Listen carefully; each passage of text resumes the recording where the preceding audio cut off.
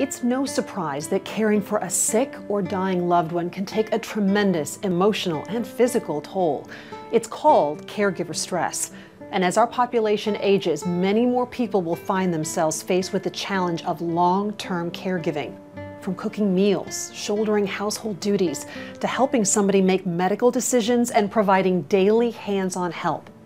More than 65 million Americans provide this kind of care to someone they love. When you're looking after somebody else at this level, it is critical you also take care of yourself.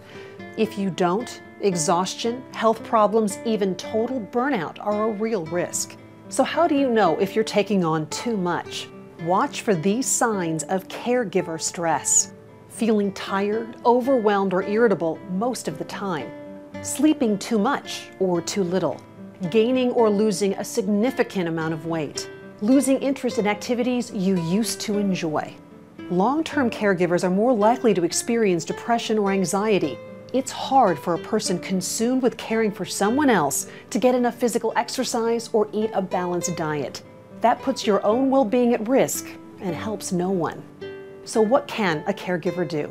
Accept help. Be prepared with a list of specific ways family and friends can come to your aid, like picking up groceries or spending time with your ailing loved one. Respite care can lift the burden temporarily and give you the chance to recharge. Get connected. Join a caregiver support group for advice from others facing the similar situations. And don't let go of your existing social networks. Isolation increases stress.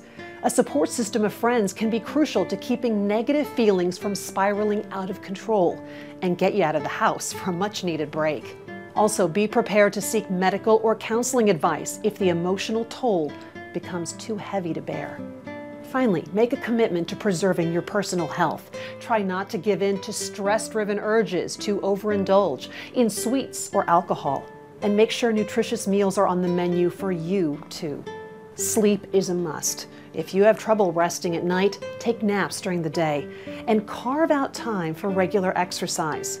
Putting your health at risk does nothing to help the ailing person you love.